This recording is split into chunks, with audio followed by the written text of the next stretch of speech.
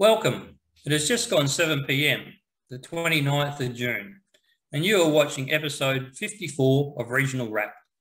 Regional Wrap, providing an insight on the issues affecting regional Australia and giving a voice to regional residents. My name is Bill Bates, and joining me on this episode, kicking goals, the Townsville Enterprise Scoreboard, is my guest, Richard Norris. Richard is a member of the Townsville Enterprise Limited team, responsible for government relations, stakeholder engagement, and media space. He has a passion for the development and advancement of regional and rural communities in the north. Richard grew up on the Atherton Tableland and Bundaberg before moving to Brisbane for university studies. He spent the best part of a decade travelling and working in tourism operations across Europe, the UK, and Southeast Asia before returning to undertake further studies. On completion, he began work in communications and public relations with Glencore in Mount Isa and Cloncurry.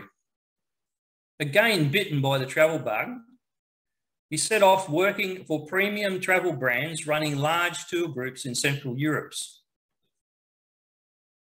Once COVID ground international tourism to a halt, Richard returned to Australia and took up a challenging yet rewarding role with Adani's communication team working on the Carmichael project. Richard joined Townsville Enterprises in 2021, taking the opportunity to work in a role that focused on the betterment of the regions and its community for the development of opportunities and growth for the residents of North Queensland. His role consists largely managing communications, media relations, and assisting the CEO with policy and government relations. Welcome, Richard. Thank you, Bill. Thank you for your time tonight. If we can just start off the discussion in regards to, you can fill us in a little bit more about your misspent youth. I'm sure you're obviously a person who got up to some mischief and some of your adventures in your travels, and then maybe just touch on the Carmichael experience, because although from your timescale you would have come on board there as they sort of got over the worst of the protests and sort of got the project over the line. Yeah,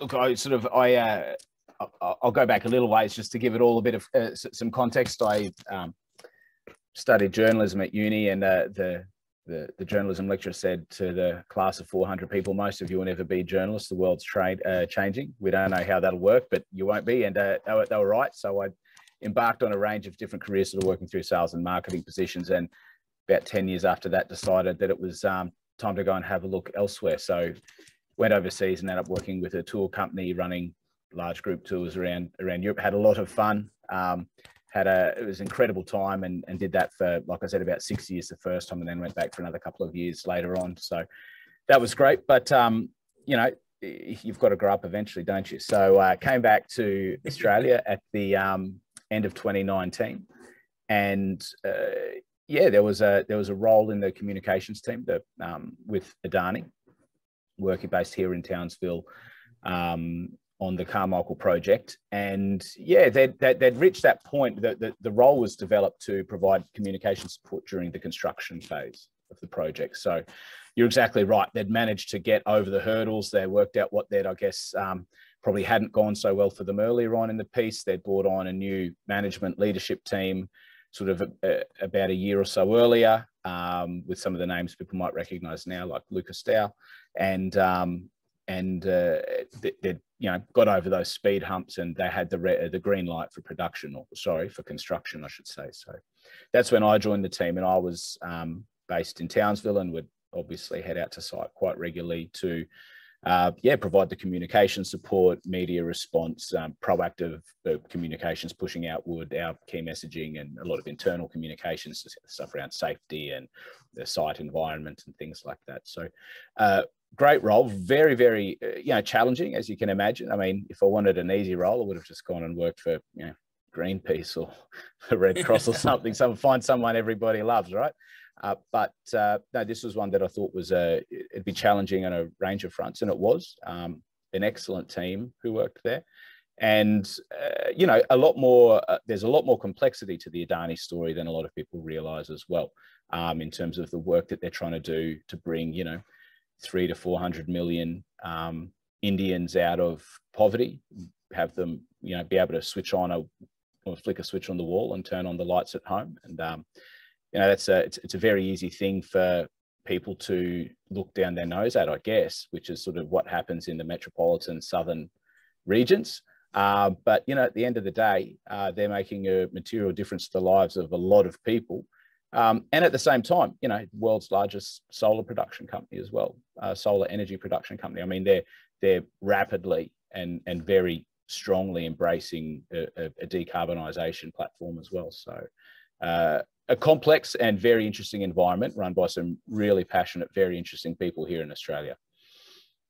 I think the other thing too is moving to Townsville Enterprises, you would have seen some of the interconnection while you were at Adani, because Townsville Enterprise and a good many of people in northern Queensland and central Queensland were, you know, hoping and pegging a lot on that project going forward for employment, growth, enrichment of the economy, and it's sometimes a bit of a challenge for regional centres to sort of say, well, this is needed, and although people in Sydney and Melbourne have got a particular view, you can't just fold up camp and just say, well, we've got to follow, you know, their dialogue sort of thing. So it would have been interesting. You would have had contact with Townsville Enterprise before you actually moved there. Yeah, that's right. Townsville Enterprise came out in support of the project, the Adani, the Carmichael project, in a big way, and that was, I think, that was key. I think it was I won't say it was key that the team at Adani and many people advocated very strongly, but certainly Townsville Enterprise throwing their weight, 400 odd members, and North Queensland's sort of largest peak economic development and advocacy body was an important, I think, ally to have. You know, and look, at the end of the day, just to touch on what you said there, it's very easy, if you don't live here, it's very easy to forget that about the material difference a project like the Adani project had on the region. And at the end of the day, it was something in the order of, you know, $2 billion spend or something like that. And the figures that they were publishing at the end were about $1 billion, or sort of well over, I think it was $1 billion, was invested into regional companies. About 88% of that was into Queensland, sorry, and about 88% of that into regional Queensland companies. Now, this is a byproduct of many things, including the decision by some of the major contractors to walk away and not be engaged with Adani because of shareholder pressure and activist sort of threat, I guess. But what that did was unlocked incredible opportunities for smaller operators who may or may not have had the chance to work on a project like Adani at the end of the day. So probably required a bit of a shift in the way that project management was run and procurement and packaging up the jobs and things like that. But the net result of that action was that regional Queensland got a far bigger bite of the cherry than they would have otherwise. And I mean, you know, to anyone who's sort of, you know, negative toward the project, who doesn't live in a regional part of the world, I'd just very simply say, you know, would you be willing to stand up for, you know, what you feel you believe in, if it meant putting your hand in your own pocket and having a paycheck taken away, having an economic opportunity away? It's very easy to be passionate about something when it doesn't actually impact your ability to pay the bills or send your kids away to a school or you know, pay the mortgage on the house, those kinds of things. But that is the reality for regional Queenslanders and projects like the Carmichael project. So the other thing about Townsville Enterprise, it's not just Townsville. If you read some of the narratives, you talk about Hinchinbrook and sort of Charters Towers and down even to Mackay and that. So, and the Burdekin. So they're outside your regional government area, but Townsville Enterprise is much more encompassing than a lot of what Chamber of Commerce type things. And and even my perspective of advanced cans, I think Townsville Enterprises is got a much bigger overview of the whole region, and maybe even reaching out as far as Mount Isa to the farthest extent of the borders. Yeah, so our I guess our footprint these days, we do encompass the 5 local government areas around us. So obviously centering on Townsville with the Burdekin to the south, around to Charters Towers in the west, Hinchinbrook to the north of us. So I guess Townsville is that little sort of pocket in the middle, when surrounded on the landlocked side by those 3 regional councils, and then Palm Island as well we're engaged with as well. So we have those 5 regional councils. That's our footprint. But as you say, we do extend beyond that, and typically out toward the west. And I think the importance there is realising that, you know, first and foremost, we are really all about the opportunities and the ways in which we can promote and grow and connect our region. And for us, I guess that logical one is that supply chain out to Mount Isa, because we do have the Port of Townsville, an excellent facility, and it's where the vast majority of material from that western corridor, if it's heading overseas or if it's going seaborne, that's where it goes through. So we have I guess our immediate footprint are these 5 local government areas, but then we do extend out. We do quite heavily engage with all the way out to Mount Isa, Incitec Pivot, Glencore out that way. So, you know, about 1,000 kilometres west from here, we engage with regularly and work with on project strategies, advocacy. Yep.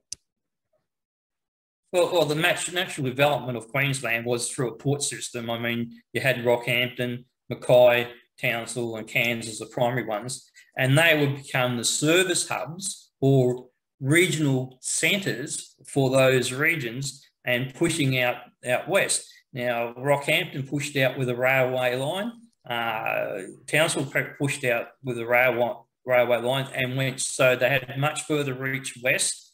Mackay, not so much. They didn't have that reach. They're really a circle type area lumped around Isaac Mackay. Yeah. And by default, Cairns was the service centre for the Cape and further inland just on that peninsula.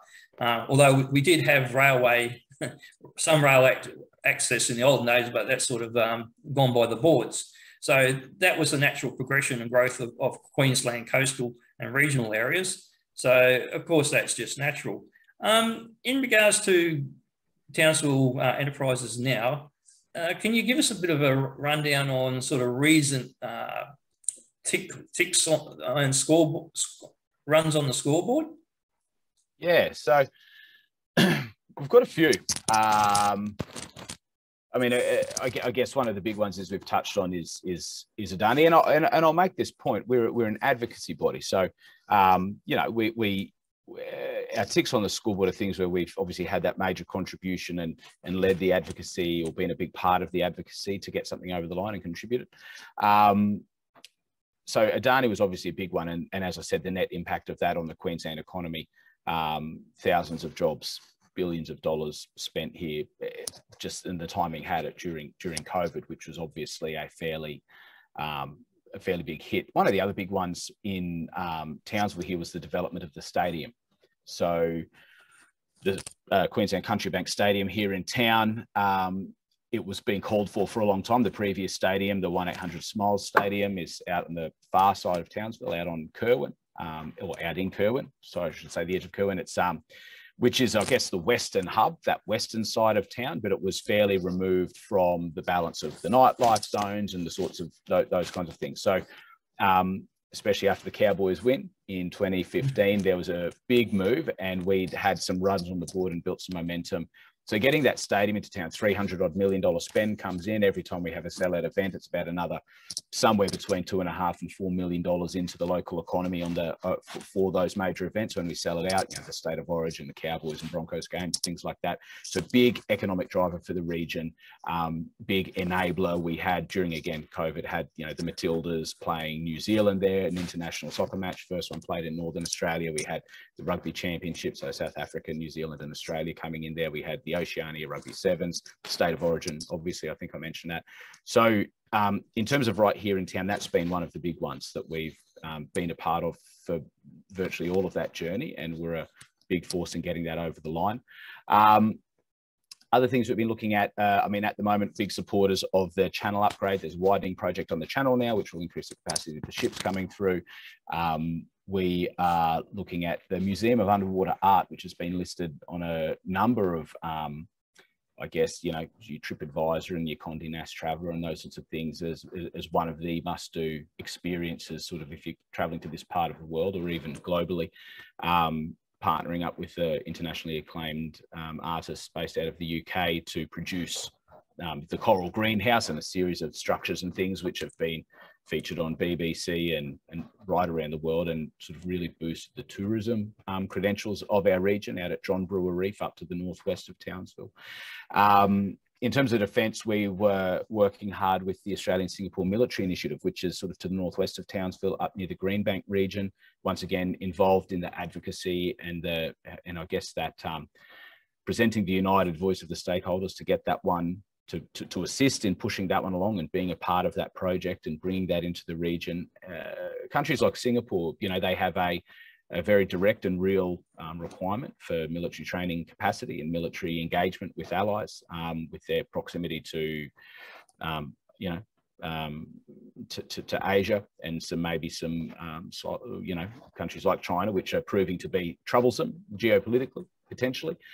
So they're very keen on having access to enough land to train on, the facilities to train on, and access to be able to train with allied forces and allied nations. So the ASMT, the Australian Singapore Military Training Initiative at Greenbank, is another big one that's been significant. We're working on a range at the moment. The development of the hydrogen hub here in Townsville is something that we've been integral to, bringing the proponents together to achieve hub status and get about $70 million worth of funding out of the federal government at the last election. It was a bipartisan agreement, so we managed to get both parties bringing that on board.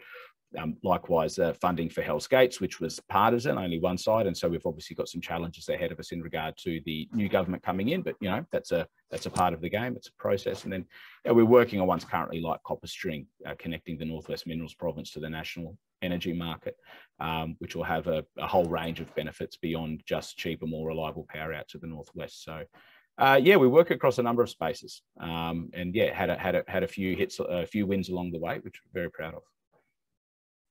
I think one of the big differences between Townsville and Cairns is your diversity in regards to industry and what you can chase after or even want to chase after, whereas Cairns doesn't even look in those areas. They restrict themselves more into the tourist sort of industry and stuff like that. Like you just mentioned, you're widening your channel and for larger shipping and stuff. Well, we've got the situation where we're fighting tooth and nail for large-scale dredging to improve the access for the larger cruise ships.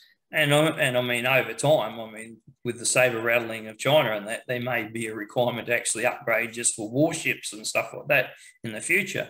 But instead of getting a decent sort of dredging project, we ended up with some half-hearted thing that sort of, got an extra foot depth and maybe an extra metre wide. And it was the most expensive dredging model in regards to we pumped all the sludge to land. So for nearly, I think it was a couple of $100 million, we basically got something which over time will just re-silt up again. So it's a bigger challenge for us in regards to we don't have that overall enough diversity around the Cairns area to take on and get these bigger projects over the line.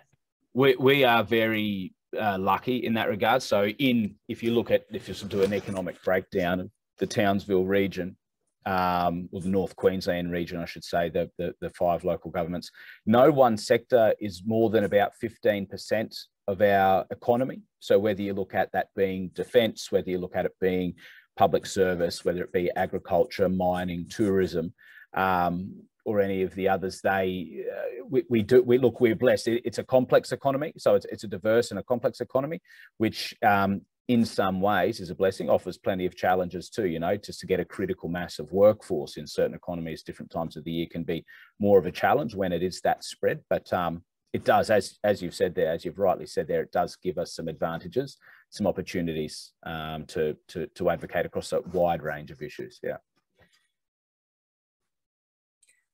Well, just moving on to water security and that, I remember it must have been about 2017 or so, your storage got down to about 8% or something, and good rains that actually did a lot of damage.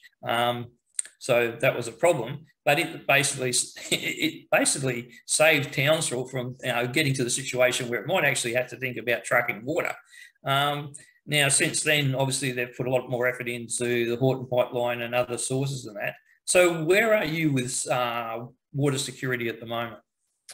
So water security-wise, I mean, we've had some fantastic early winter rain. So we had the dam back up to about 90-odd%, which is sweet relief.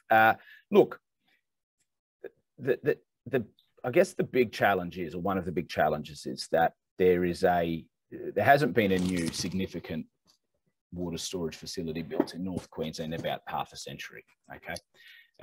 Last big one, I guess, probably being the Burdekin in the late 60s and into the 70s.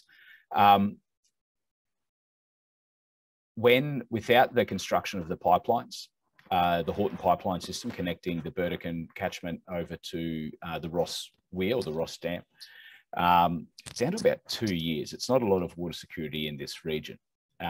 And so we do now have the pipelines connecting the Burdekin Horton water scheme over to Townsville. They've got one pipeline in. There's a duplication, and they're looking at what they can do there. So we have some relief on that water security front. But to a point, they're predicting, we've got modelling done looking at the region over the next decade, and they're talking about there being sort of another a net growth of about 30,000 jobs, right? As a bunch of industries diversify, grow, government expenditure in the region will grow as population goes up. And so there's going to be an increased drain on the available water supply we have already. Then we're going to be looking at, there's a big move toward the diversification of agriculture. Sugarcane's been an incredible crop. It's been the crop that has built North Queensland to a degree, but there are moves afoot to diversify, because there are other crops that add to the agriculture mix for farmers. There are other crops that provide a greater return per hectare, a lot of economic diversity, security for the ag sector here. But they require additional water storage as well. They require the ability to take some of our seasonal water and hold it in stream or off stream, so it can be utilised. And one of the farmers up in Hinchinbrook, I was up there toward the end of last year actually, and he was talking about it. He said, we have a water licence to pull water out, and so in theory I can irrigate and I could grow something else, but we don't have any in-stream storage, so I can only take that water when that river's running, when there's rain. And that's when I don't need it. When I do need to irrigate is when there is no water in the stream. So, there are challenges like that. And then when you look at, North Queensland, Townsville has been identified in a series of studies as an area that just has, again, a bit fortunately, a mix of attributes that'll make us a very competitive global hydrogen producer, green hydrogen producer. And there are big moves afoot to capitalise on that, to cement our position there. Quick smart. So that's going to require water as well. Hydrogen is H2O without the O, right? So we really need to ensure that we have that water capacity for a growing population, increasing diversification in agriculture, as well as new industrial uses. And that's where there are some concerns, and that's where we're looking to the future, and we're looking at things like Hell's Gate Dam and other projects in that Burdekin catchment and elsewhere where we can, within the regulatory and environmental requirements that we have to work within, look at starting to capture some of that water. And the other thing that's hitting us there with water security that we can't ignore is the fact that, we're seeing distinct and definite shifts in the way that rain is falling in the region. You guys, I'm sure, will be seeing something similar in Cairns. What we're seeing the same kind of volume of rain falling, but it's falling in shorter and more intense periods. Is the sort of the meteorological and the groundwater data collection we've got here. And so that means you need more volume. Your ability to hold water storage is about the amount of water coming in over the volume of storage you've got and how long it sits there, things like evaporation and when the next influx of water comes. So that's why we're sort of really pushing on, whether it be Hell's Gates, which we did the business case and our proponents, or any of the other ways to manage the water systems in our region, looking at ways to improve the way that that's done, because all of that, everything I've said in the last 5 minutes there, bringing it all down, we're going to need more water in the future. We haven't built more storage for 50 years. We're going to have to do it soon.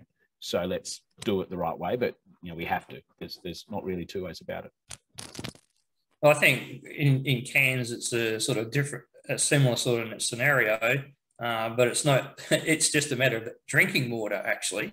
We're now going to tap the Mulgrave River. That's the project that they come up with, which I think's just a project to minimise the green impact, so they don't have to do anything serious like actually build a dam, and that's all fine, except when the flow of the Mulgrave changes or something. Well, then you've got a problem, because you're taking it from a river system, but you haven't got any storage for it. You can only take it while it's there. So you're not taking and putting a year's worth of water somewhere on sort of as insurance. You're just using it as you go, sort of thing. So if there's a problem with the river or something at one stage with its flow, well, then we're in the same problem with no storage. And I think that's very short-sighted in regards to the overall needs of the whole region. With the Hell's Gate scenario, now you lobbied for that and sort of lobbied and got money to have a study done or an assessment, which you then got a consultant firm to look into. Is that right?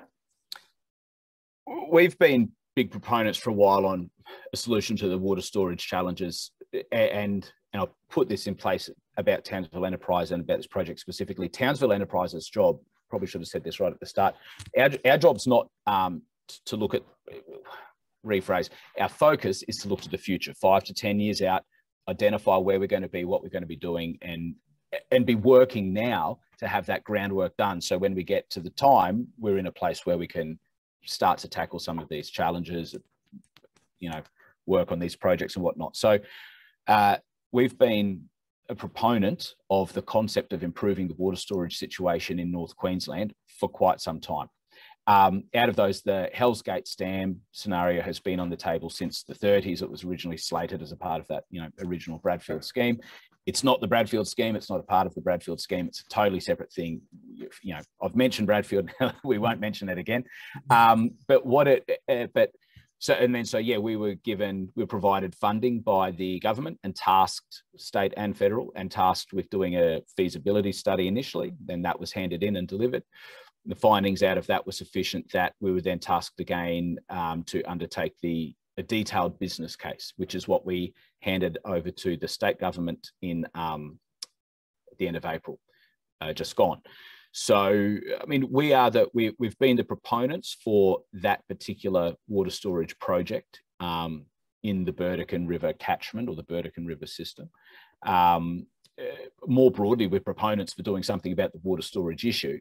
But we do have now that body of knowledge, on the Hell's Gate Dam project, which I imagine there's no one else would have the same level of understanding and knowledge that we do. You talked about consultants there. There were a range of people. It was $24 million, 2.5, 3 years I think the final document somewhere in the order of 2,500 pages. It's a detailed business case. There's a lot of information. There's a lot of data in there. Still don't know everything.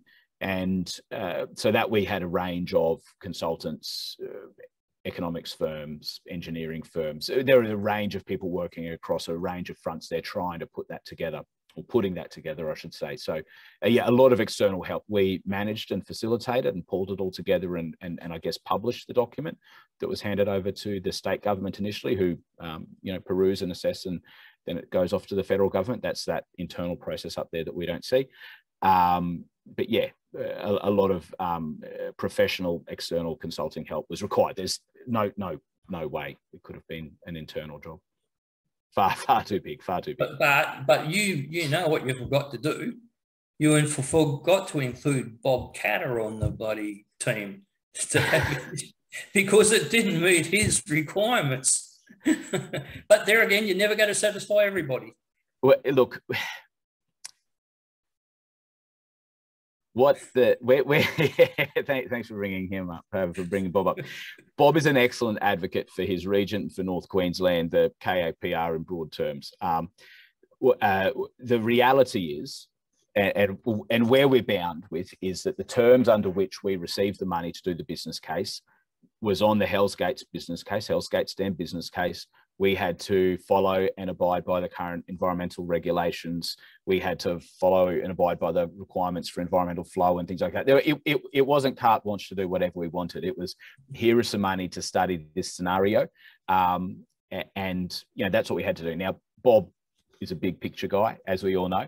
And he has his dreams of the Bradfield and, irrigating far inland. And that's great, but it was just not in our purview. It was out of scope. It was just never going to happen with the way that we were given that grant and the deed to do the job that we did. Yeah. So just touching on another water project that's sort of flying under the radar a bit, I suppose, is the Burdekin Dam.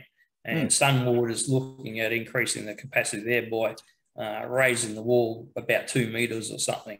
Yeah, I think now, 2 to 6 metres. They're looking at a variety of scenarios. Yeah.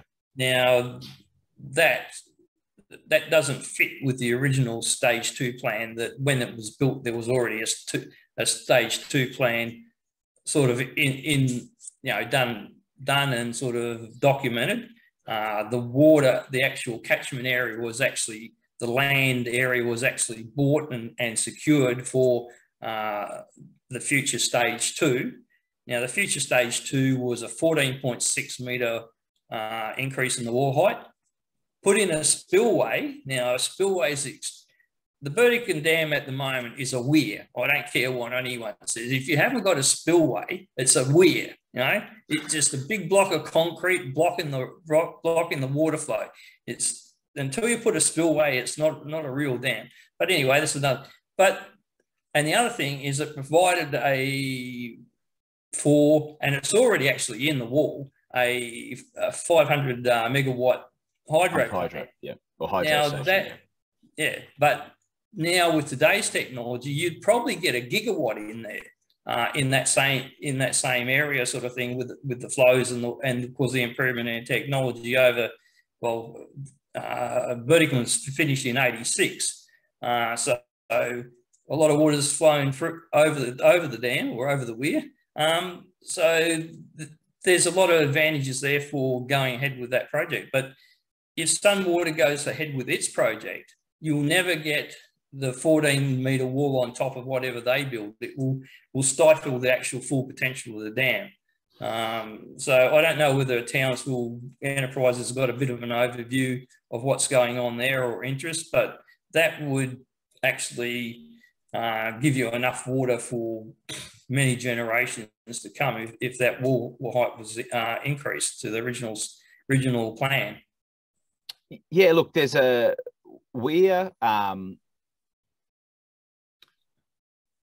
what we've ended up really looking at, I guess, is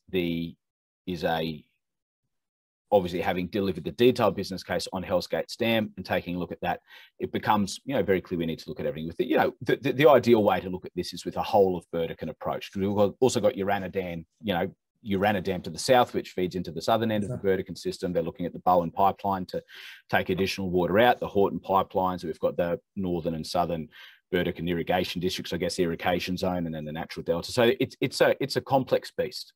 It is a complex river system. The geology, the hydrogeology through the area is complex. There's a lot going on.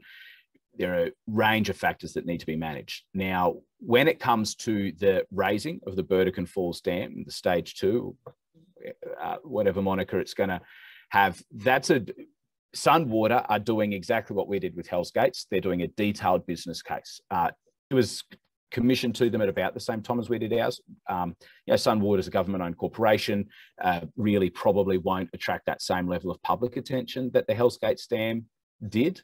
But they're essentially the two projects kind of running in parallel, and they're both being delivered up to the state, and then to have a look, and I believe the federal government as well, having a look at that, because funding may well come from there. But these will be projects that are, ultimately at the end of the day, right, built and owned and managed by Sunwater, you would imagine. Yeah, look, there are arguments. The broad argument that we're on board with is that there's a lot of room to improve and maximise the way that water is used in the Burdekin River system. You could, and there's probably also true that there are many ways to skin this particular cat. You could do a Hell's Gates and a smaller raising here. You could do just a huge raising here. You could do the Urana and not something else. There are a variety of ways. There are trade-offs with all of them. And it'll come down to the decision being made by the various departments and the governments of the day as to which ones are going to go ahead.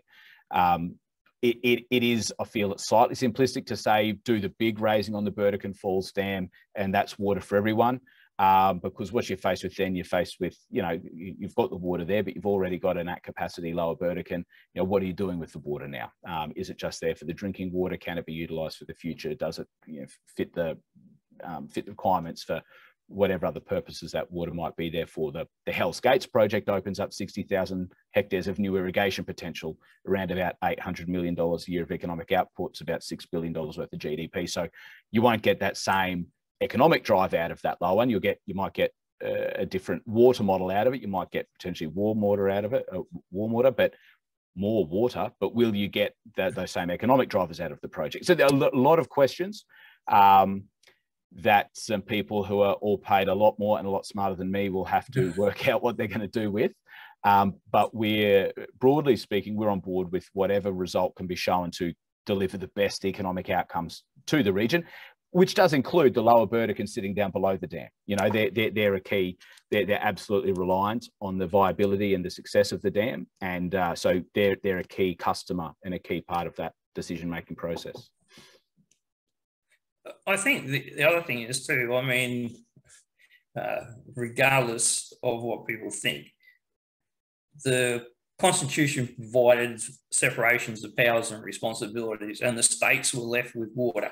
And sometimes I feel that the state governments, and especially the Brisbane state government, sometimes just lets regional Queensland and bodies get involved in things and do things that really it should be planning from the start. If the Queensland pie is going to be grown, you would think the people, the planners in the state government area who actually control all the money, and it's regardless if the Commonwealth gives you some money, it doesn't give it to the project. It gives to the state government to deliver the project. No money comes in from the Commonwealth and just gets plonked in Townsville. It goes to Brisbane to deliver the project under certain guidelines, and that's it.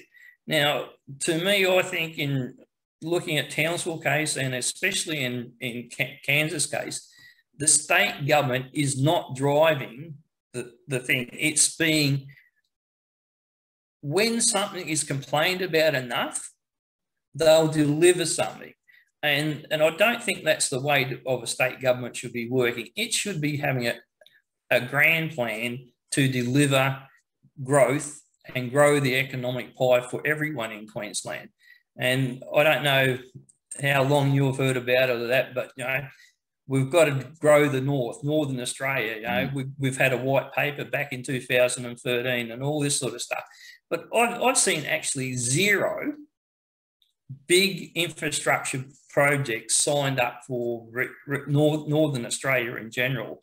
And I think the last real major project goes back to the 60s and 70s in West Australia when their state government delivered the Ord River.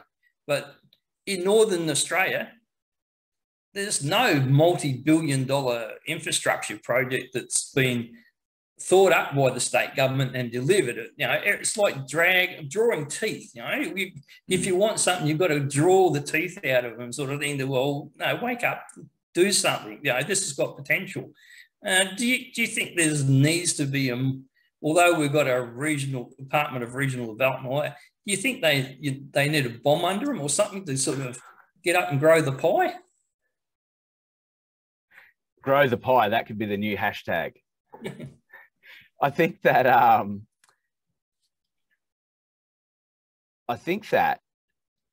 well, I'll move on to what I know. The first thing is I know is that most of the challenges facing Australia at the minute are going to be solved by regional Australia, and many of those probably have the capacity to be solved in Northern Australia. When you look at energy, when you look at minerals, when you look at, there's a global trend toward decarbonisation, facilitating that here in Australia, so we can take advantage of that economically at the least. These things can all be or will be solved feeding Australia. These things all happen in the regions and many of them can happen in Northern Australia.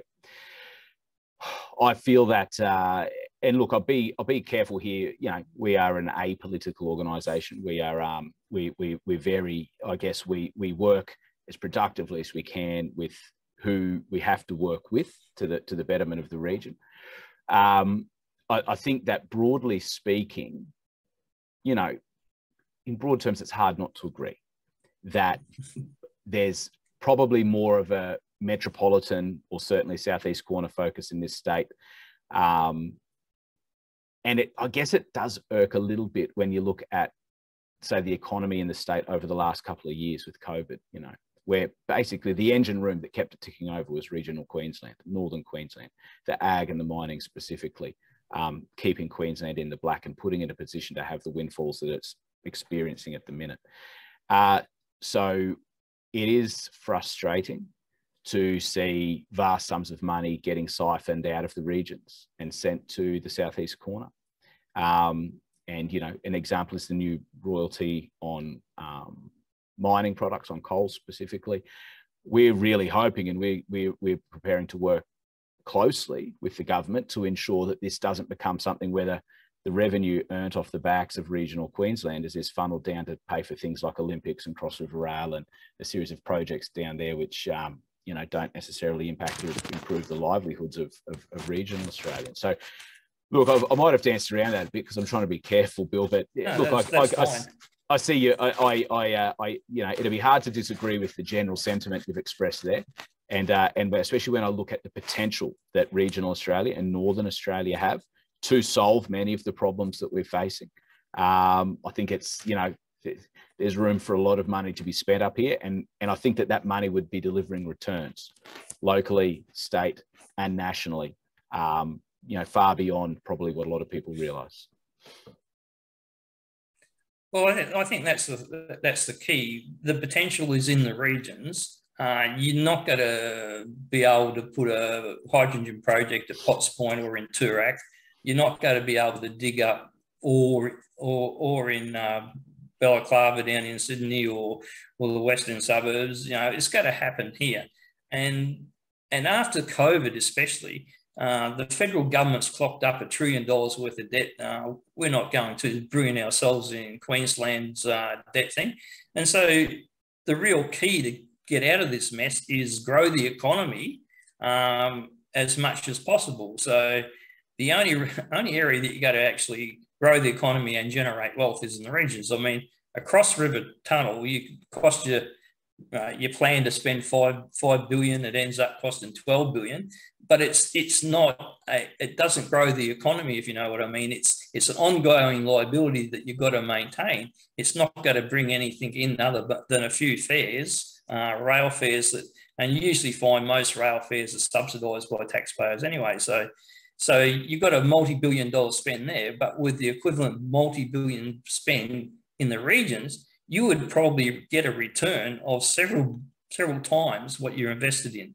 And that's my point in regards to grow the pie. I mean, and that's the only way we're ever going to get out of this debt situation that we're currently in.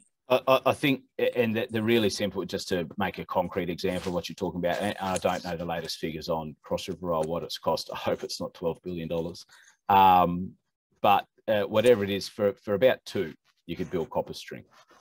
And what copper string is going to do, as I said, I think it's a bit early before the show started, there's a number of things that it's going to do. But it's the first and most simplest, and its original intent was to connect the Northwest Minerals Province to the national energy grid. At the moment, we've got, on paper, it's about $150 a megawatt hour. Anecdotally referred to as up to about $300 dollars a megawatt hour, compared to an industrial customer near Callide where they're paying about $70 per megawatt hour.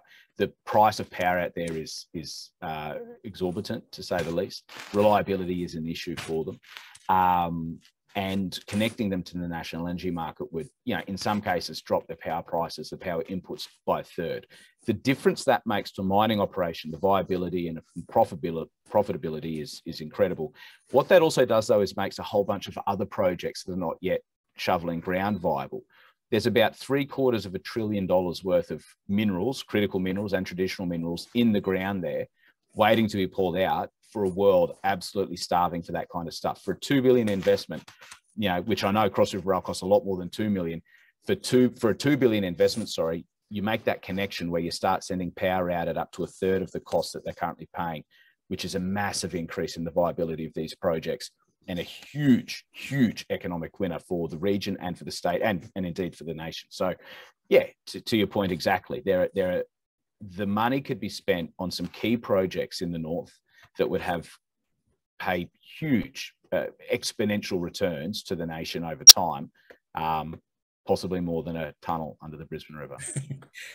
The other thing with copper string, it's actually really a backbone, if you think about it, because off that extension of the grid and interconnect, you can run off left and right, north and south, whatever you like, other connectors to additional wind farms or whatever to get them on the grid. You can also run other projects, so you can increase industry activity out there, and also even things like electricity for things like cotton gins and that. And there's another discussion that's sort of coming around in regards to the agricultural sort of changes in regards to happening, is there's a lot of interest now in cotton, and the fact that there's now cotton varieties that can be driven in a large way in sort of drier environments. Like you're talking about out at sort of Croydon and right out to Burketown, and I think even Catherine's in Northern Territory is getting a cotton mill. So what's happened in the cotton industry over the last 10 years is sort of a major change in what the conditions that they can grow these new species under. Yeah, it's more than a power line. You're exactly right. The industries and I guess regional capabilities that something like copper string opens up are incredible. And you make that point there about the connecting wind farms and the like. I know we chatted about that earlier as well. It's the economic value of being able to provide green energy certificates, green energy credentials to other customers on the grid.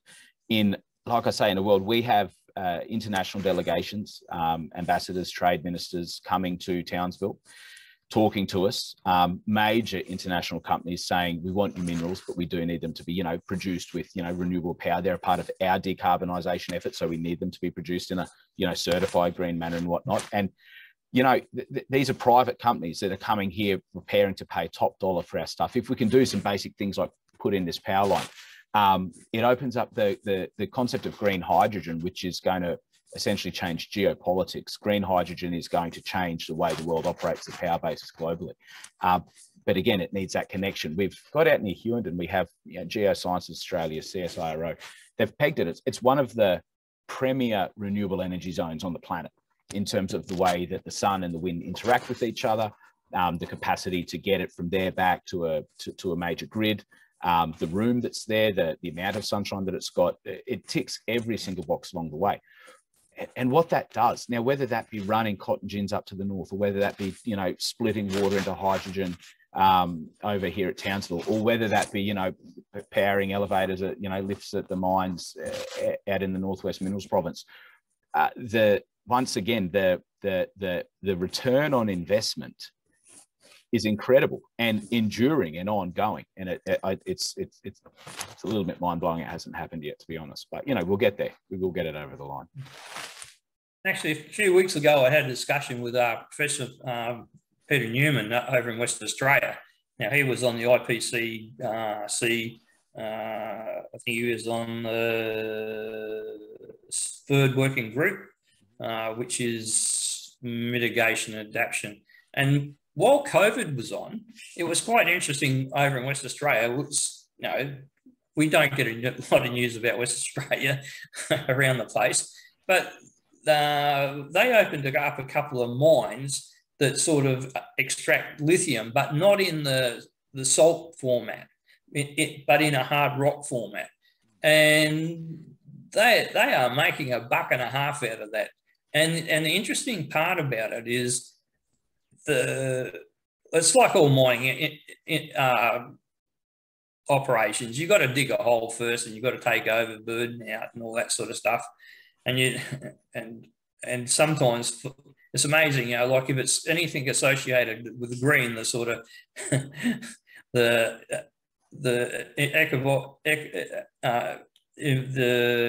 environment sort of criteria sort of seems to be cut down, because they've got a massive mine in the Darling Ranges in Perth. They just obliterated a great big hill. Now, if you were going to take a conventional thing like coal out of it, you'd probably never get it, because all the greenies would protest. But because this is associated with renewables, it basically got a tick in the box, and it's producing very good amounts of lithium in rock form, which is extremely valuable, and they're basically forward sold stuff for years in advance. So that's the things that can happen in the sort of the new economy. But all that happened while we were in COVID, and so it didn't surface much. But I have done a little bit of research on it, and it's earning good dollars for West Australia. And look, and there are those same kinds of projects waiting to unfold right here. The vanadium prospects out around Richmond, sort of a little bit out. I guess it's it's your next town out as you head past Hewenden. Globally significant vanadium deposits there, and the big attraction of vanadium is that big batteries, swimming pool size batteries, incredible sort of life cycle capacity, and a whole range of improvements and efficiencies over lithium. They're only downsides is they're big and they're stationary. You can't chuck them in a car or put them in your phone or whatnot. So that the market for things like vanadium, we've got that same sort of thing happening here. And as technology continues to evolve and move and change, and very smart people all over the world come up with new ways to do things and harness the way that electrons move, there's going to be opportunities like that, and the demand for some of these minerals is going to go, and the technology and the understanding of how to mine them and get them out of the ground and process them is all going to change. And we need to be ready to capitalize on those opportunities. We sort of, you need to have all you need to have your house in order, so when those opportunities arise, you can jump on them and maximize them. You don't want to get to that point and then then we've still got 5 years of building a power line ahead of us or whatever else. You want to have that critical infrastructure, that enabling infrastructure in place, so you can jump on these opportunities when they arise. Well, just on that point, the Cape, we had Brett Duck, who's a geologist, on some last year, and he basically had I think it's been around the traps a few times, a diagram of a mobile phone, and then all the minerals and that required, and then arrows out to all the places in northern Queensland that have reserves of these. And our Cape had quite a few. There's a lot of Cape. Now, we need that to be opened up, and for that we need a decent road system to get there. I presume you've heard about our Coranda Range Road and the story that's been going on for the last 30 years, and it's just had another rewash in the last 12 months. Um, has Townsville Enterprise got anyone willing and able to help us get the Coranda range sorted out? I do know the Coranda range, many trips up and down that as a young fella. Yeah, we another thing, Townsville, we like the biggest range we've got here, I think, is the tourist road up Castle Hill. So that's nice. It, takes a lot of those challenges away. Look, we're all pretty busy at the moment, but look, yeah, it's even things like that. I mean, I guess it's a case of you just got to get everyone together. It's having a united voice. It's having that. It's having a group and an organisation that will pull all of the stakeholders together. And when you get everyone together, singing off the same song sheet, the value of that is greater than the sum of its parts. That's what you've got to get. Well, I think the overall knitting or meshing is just the conversation on Northern Australia. I mean, the conversation's been out there for at least 15 years in a major way, since the Abbott White Paper and things like that. And then you have the Northern Australia Infrastructure Fund going out there. But until we get this full mesh between the Commonwealth, the state and the local players, we're probably not going to reach that potential in a proper coordinated way. It's going to be a stage dragged here and a stage drag there. We're not going to have that cohesion. Is there any talk or methodology in regards to getting all the stakeholders from the Commonwealth to the state to all the people in Northern Australia to get a rocket under Northern Australia? I mean, we launched a rocket the other day in Arnhem Land, so I saw that. Yeah, we did. Can we actually fire the whole thing up for everyone's benefit? Because this parochialism, it's okay in one sort of way, in sporting means, and that you can have friendly parochialism, you can have banner and challenges, and it usually gets the best out of people. And after the game, it doesn't matter who wins or lose, you go and have a drink and whatever, and you sort of walk away as mates. But sometimes I get the impression that in the world of commerce, petty jealousies and envy can sort of come into the sort of thing unless you get this meshing or better meshing between all the parties. Yeah.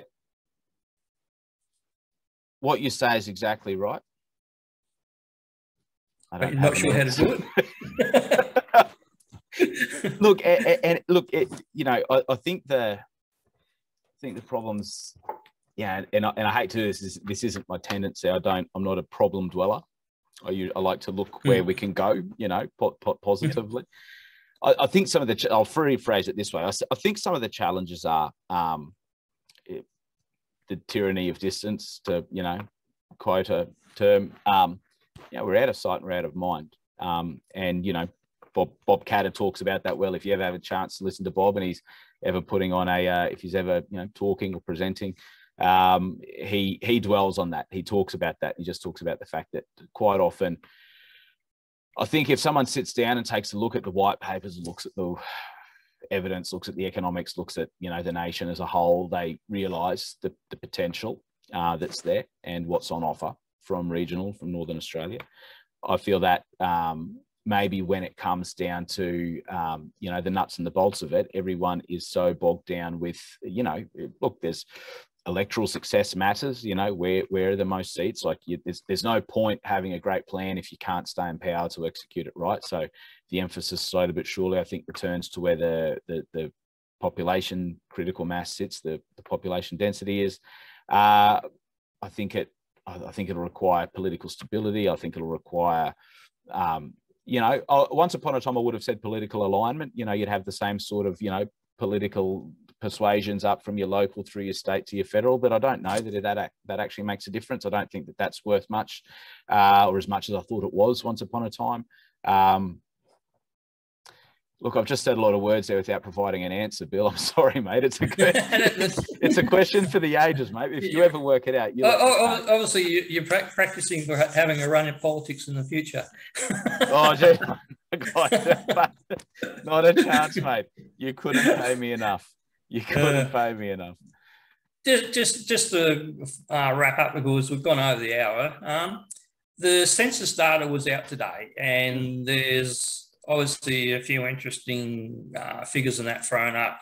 The final sort of washout won't be known for a couple of days with certain figures, but the Cairns region now, I think that's one of the differences between Cairns and Townsville is when you're talking about Townsville, it's sort of a bigger city population than what Cairns is, but actually the responsibility that Cairns has got to deliver services to and engage into, the population is much greater, because as you go out of Townsville or go until you hit Charters Towers, there's not a lot. But you know, we go up the tablelands. We've got Atherton, we've got Mareeba, and then you move further afield, and it's a significant population in that greater area.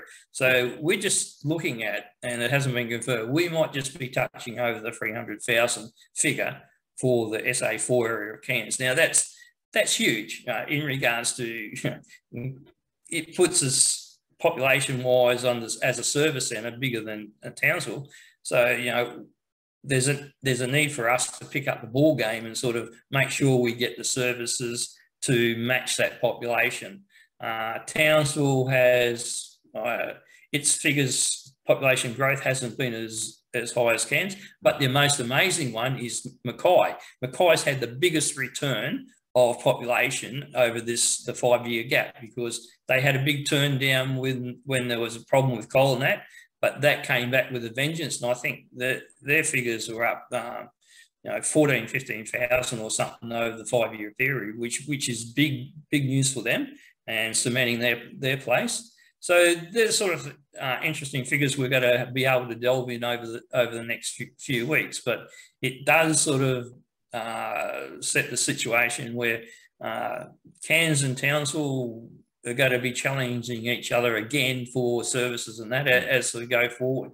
But we would hope they go in unison and both areas, you know, get the share of the pie and will add to the pie in the future.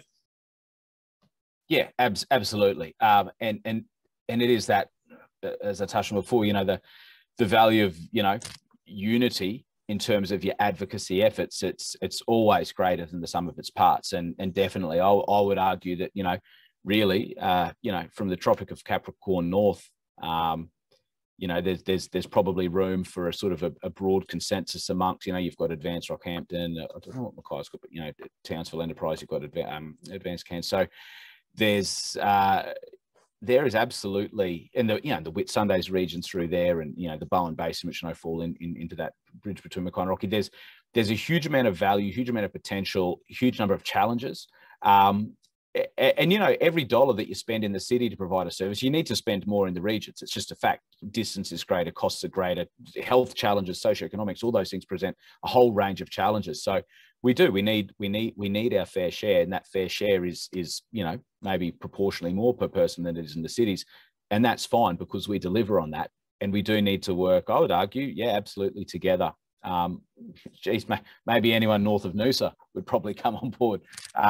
Once you get out of that southeast corner, I think there's a real need to ensure that what regional Queensland can offer and what regional Queensland deserves are kept front of mind at those in Brisbane. Just touching on one last subject before we leave, and I mentioned it before. Advocacy groups like Townsville Enterprise and Advanced Can, have they become more important now in regards to the sort of the greater focus of the Crime and Corruption Commission on councillors and things like that puts them under a lot of scrutiny and pressure in regards to their engagement with business and the public sort of thing? Do you think the role now for Cairns, Advanced Cairns and Townsville Enterprise is to sort of advocate, make sure everything goes forward, but interconnect and be the interconnect for the councillors and that, to give them that sort of buffering? I'm looking over to my side because I'm just quickly Googling something here because there's a Margaret Strelo down in Rocky. Broadly speaking, we are. I'd hate to think so. Broadly speaking, and I can tell you for a fact that the way that we operate, Townsville Enterprise operates, we have a really close relationship, a very good relationship with Townsville City Council, all the councils in our area, and I don't see, certainly in my experience and my interactions and the like, I don't see that being a, I'm going to contradict myself in a minute, I don't see that being a something that's on the radar, and I don't see us having to actively step into a space like that. So there's that answer, my lived experience here at work. But then all you've got to do is you've got to take a look at Margaret Strelo, the mayor in Rockhampton, who was also a ardent supporter of the Adani project and a big champion for the opportunity that it was going to create for the people who lived in her city and her region. And then the decision to with a contingent of other Australian local and state politicians, including the Premier and others, travelled to India as guests of Adani, the Adani Corporation, I think, and Mr. Adani himself to essentially see what the coal dug out of the Carmichael project was going to do and to introduce them to the brand, and a fairly regular trip. There's nothing, crazy about it in terms of the sorts of trade missions that occur. And like I said, many other people, highly publicised, photos everywhere. And because Mayor Strelo didn't, and I believe it was something as mundane as it really just wasn't entered or logged in the appropriate manner, it ended up turning into a conflict of interest, undeclared gift situation. She ended up resigning, and they had a by-election for the mayoralty for the mayor in Rockhampton. I think that would have been 2020, maybe 2020 that would have been. So on one hand, I say to you here in Townsville Enterprise, I don't see that. I don't feel as though that's a lived experience necessarily. But then I think for those things, sometimes you don't know about them until they rear their heads. And maybe there is, on that quieter level, there are real lived experiences of it that I can point to with companies I've been engaged with in the very distant, or very, very recent past. So all I've got is a contradiction for you. On one hand, I hate the thought of that, Bill. I think it's a terrible state for us to be in, and I'd like to say I don't see it in the day-to-day, and I don't see it in the day-to-day, but I can point to a very recent example of it happening where I can definitely see how politicians might be feeling less inclined to engage with the business community in the fear that, they don't dot an I or cross a T or, do whatever, and have these incredible repercussions come back on them, that really derail what could otherwise have been quite a spectacular and valuable career for the people of their region. Okay, then we'll wind it up there. I'd like to thank you very much for your time. If you just stay on the line, I'll just wind up the show and come back to you for a short conversation. Lovely. Thank you. If you enjoyed tonight's show, please like, follow, and subscribe to our Facebook page, and also subscribe to our YouTube channel. Next week, we're looking to have one of the members of the Emergency Leaders for Climate Action come on and explain their 6-point plan in regards going into the future to manage serious and catastrophic events like bushfires in the future. So please join me then. Thank you.